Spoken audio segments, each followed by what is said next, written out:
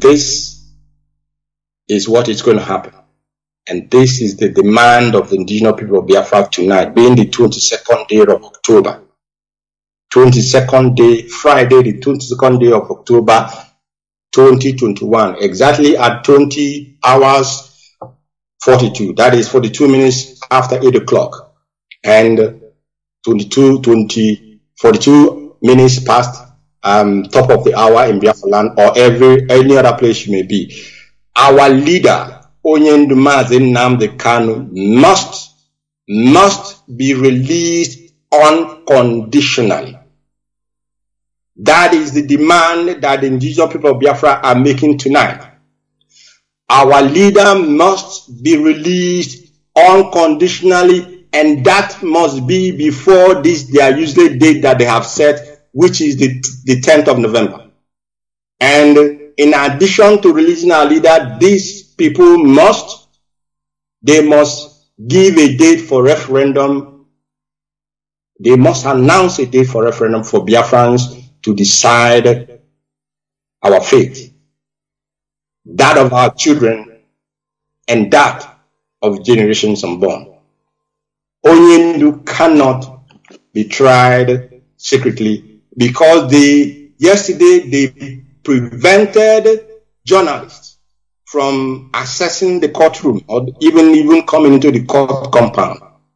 They prevented lawyers from coming into the court premises or the courtroom. Now their plan is to,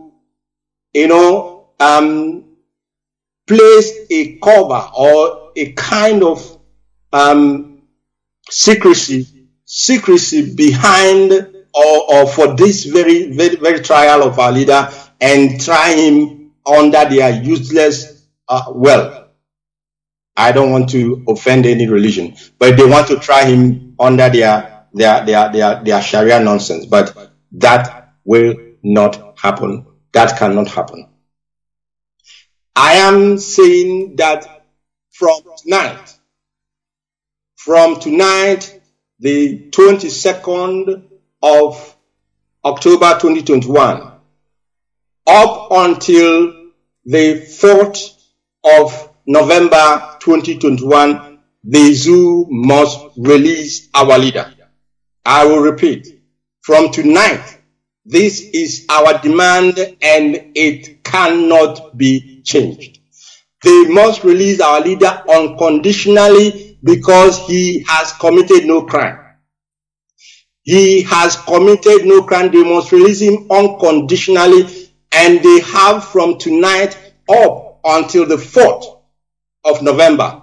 If by the 4th of November they do not release our leader, from the 5th of November, the indigenous people of Biafra will go back to the trenches and we will call an indefinite. In fact, we will begin that sit at home that we had initially said we will carry out if our leader did not come. And I'm saying now, from the 5th of November, if by the 4th our leader does not come out, the 5th of November shall be, we will announce a sit at home until the court date.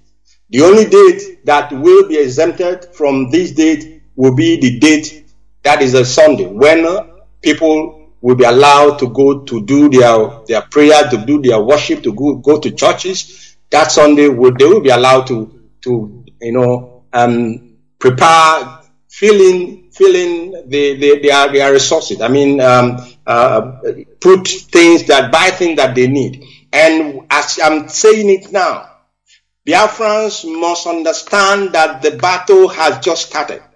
So begin to prepare your mind. Begin to prepare yourself. Physically and mentally, we must be strong. We must be strong for us to win this battle. Not that anybody will begin to tell you any story and then we will begin to, people will begin to talk one thing or the other. From now, from this night, from tomorrow, begin to prepare for the eventuality that from the 5th of November 2021, there will be a lockdown of Biafra land until the date of the court, which they have announced, which is the 10th of November 2021. And with exception, let me repeat, exception that the Sunday, when this sit at home will commence, the Sunday following it shall not be a sit at home, because our people who are very religious and who have great faith in Chukwuabiama, we will allow them to go and pray and worship in their respective churches and their respective places of worship. And I want to state and say very, very carefully here, those that call themselves our religious leaders, those that call themselves our traditional rulers, the zoo has fixed their next court date for the 10th of November, if that court date will hold, because our expectation is that they must release Onyeni because they have no case against him. Forget these concoctions here that Malami just brought out today afternoon. They still do not have anything against Nwachineke, and they must release him. But if they did not and continue to hold their court case on 10th of November, if you are a traditional ruler in Biafra land, you people must now come together, because you must send a delegation to Abuja. If you people are church leaders, the clergy in Biafra land, you must now begin to plan, because you must send a delegation to Abuja for that court date. We have to begin to know those who are for the people and those who are not for the people. And it is now, the next court date will show us if you are part of those whom the enemy is using to destroy our land, whom the enemy and the politicians are using to impoverish our people, whom they are using to subjugate our people. And we will take note of that, and time will, of course, help us to do what is needed to be done going forward. Great Biafrans, we know that we've heard, but we want them to confirm it. But I am not even waiting for them to confirm it. What I want to say this evening is that the impostor in Aso Rock is not welcome anywhere in Biafra land anymore. He is not welcome. Because we heard that the man in Ebonyi State called David Umahi is planning to make him or bring him to Ebonyi State to come and visit and do what, and I don't know what he built or whatever. He was doing his duty. Of course, even if you build anything, that is the job why you become a governor. Nobody should praise you or clap for you because you build a road. Now we heard that they are making plans for this impulse to come to Ebonyi State. We will give them the same treatment we gave him in Imo State, because none of them is welcome in our land. You cannot hold the leader of a nation. You cannot hold our leader, and you come to our land to laugh at us. You come to our land to urinate on the graves of those that you killed through your army. Therefore, Buhari, or whatever he calls himself, is not welcome anywhere in Biafra land until our leader is released. And if our leader allows him or allows anybody that we represent him wants to come, that is the prerogative of union. But as far as we are concerned, he is not welcome. Anytime he comes, we will tell him he's unwelcome, and we will give him the treatment that Biafrans always give to those that are like him. And going forward, also, from tonight, any program or event that is Nigerian in nature, being organized by any zoo agency or ministry or department,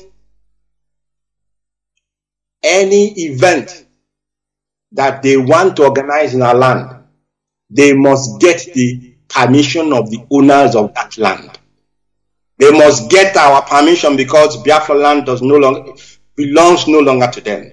You cannot come into somebody's land and then begin to do what you want without getting permission. You cannot do that. And from tonight, those who want to bring any event from the zoo, they may call it educational outreach, or they may call it health, whatever. You cannot.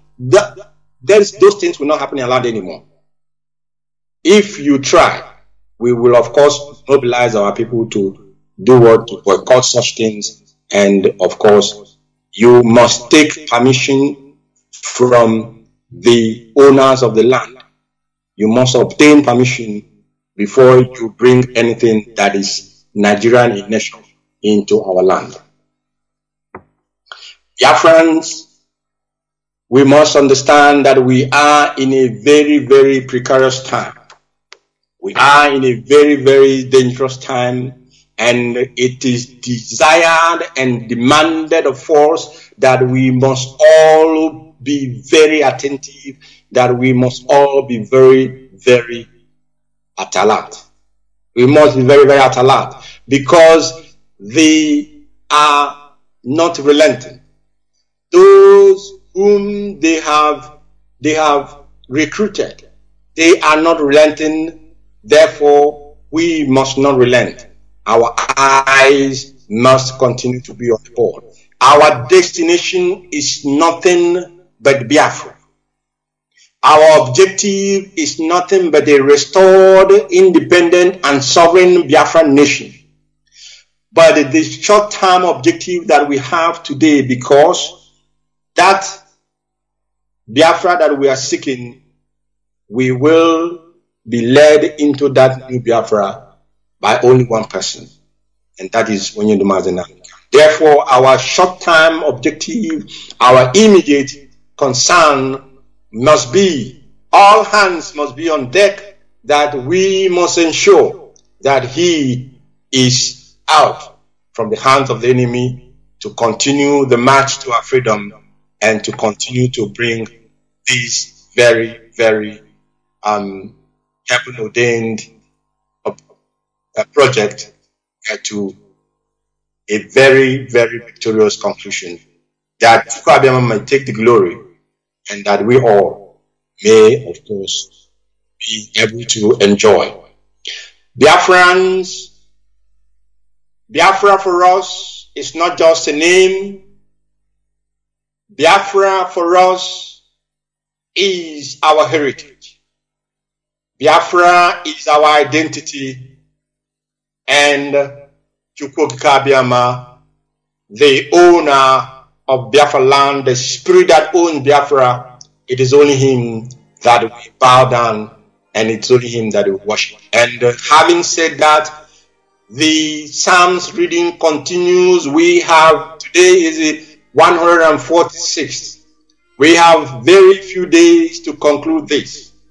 Everyone must continue to read the Psalms. Those who have not been doing that, follow the last days that this Psalm reading is being done, for us all to get to the end of it. And then, of course, the 50th day, I believe there shall be a day, it should be, I understand, they are planning a day of thanks and praises to all of you.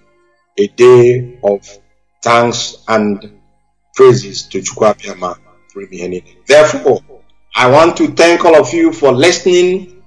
I want to continue to encourage all of you.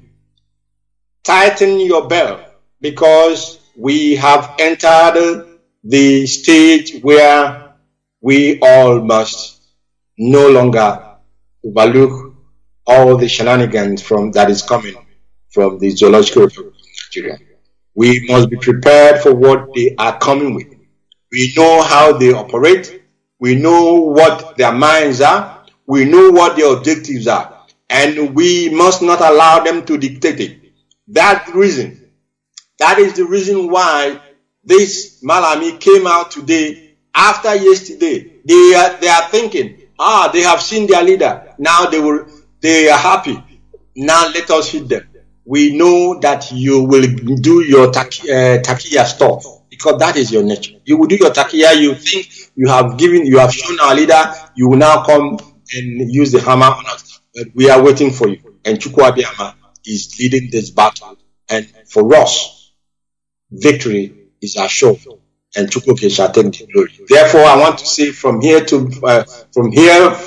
and from me, may Chukwuke abide and guide and strengthen all of you in your duties. May he keep you focused. May he keep you loyal. May you understand that without Machineke, that without Onyendu, our generation is doomed. And all the sacrifices that all those of us are making in Biafra land, think about it. It is just but for a while. Because the joy of victory shall last eternity upon us and upon our children and generations born. May Okike be with all of you. And from me, from here, I want to say to you, good night and sleep very well.